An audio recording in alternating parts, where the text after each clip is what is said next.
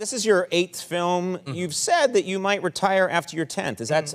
Are you serious about that? I think I am, actually. I mean, you know, like I could extend it to 11 or something, but I don't think it's going to be 14 or 15 or anything like that. I think it's about. I think 10 sounds good. What I like about that, I want there to be an umbilical cord from my first film to my last film, as opposed to, and I'm not making fun of anybody else who feels differently, and a lot of directors work for a long time.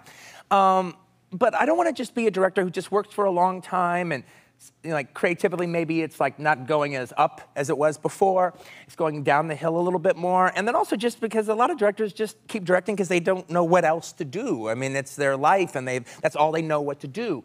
And I like the idea of doing a body of work, 10 movies, and then, okay, that's it. That's what I have to say. And let that filmography just stand for itself. Would you write then? What would you do? Yeah. Oh, no, I would like, no, I'm a writer, and as my work has been taking a turn towards a literary anyway, I think in the last 10 years. So I would write plays and probably direct them. I could write novels. I'd write film pieces and film criticism books and, you know, things like that. I'd be a man of letters. Man of letters. That actually sounds like a nice way to spend your twilight years. No one says that, man of letters, anymore. I like that. Hey, thanks for watching. Be sure to click subscribe to see even more great Conan clips. You may now return to your pirated movies and creepy Japanese pornography.